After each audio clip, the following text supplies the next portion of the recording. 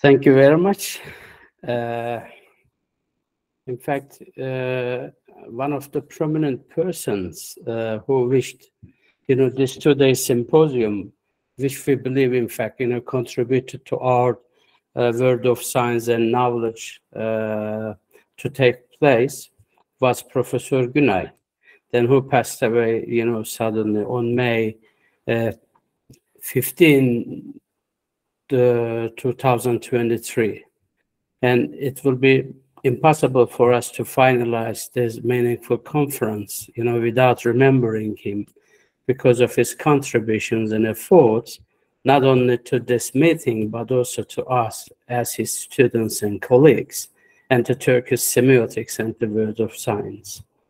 Then therefore, I would like to talk briefly about Professor GÜNAY, my dear professor, colleague, and friend, on behalf of my colleagues and friends serving the development of semiotics, both in my country and worldwide. Then, in fact, when we say Doğan GÜNAY, we are not only talking about a distinguished academic, we are also talking about a good human being. Hence, to understand Professor GÜNAY, it's necessary to consider him within the framework of these two basic characteristics. And Professor GÜNAY, in fact, is an important Turkish scholar who has achieved many success throughout his academic career. And in addition to educating many researchers, he made significant contributions to science in the fields of language, literature, linguistics, and semiotics. Then Professor GÜNAY was a highly productive person, in fact, throughout his academic life of more than 40 years. Then his endless love of science and motivation deeply influenced the people around him. Then with these characteristics, Professor GÜNAY served science by involving many people behind him with the same motivation in many studies. Then the most important concern of Doğan GÜNAY, who worked and produced non-stop, even in his retirement, that I can say, was to make semiotic studies in Turkey more qualified and wider spread. Then for this objective, he has made significant efforts to spread semiotic studies in Turkey and to ensure that these studies, in fact, take their rightful place, on the world scale. Then, while realizing, in fact, all these dreams, Doğan GÜNAY never neglected young minds since the beginning. Then, wherever he went, he was always surrounded by young people, or young researchers, let's say, and their love. Then seeing the future of semiotics in our country and the world in young people and young scholars, Professor GÜNAY has offered them, important opportunities in everything he has done in Turkey.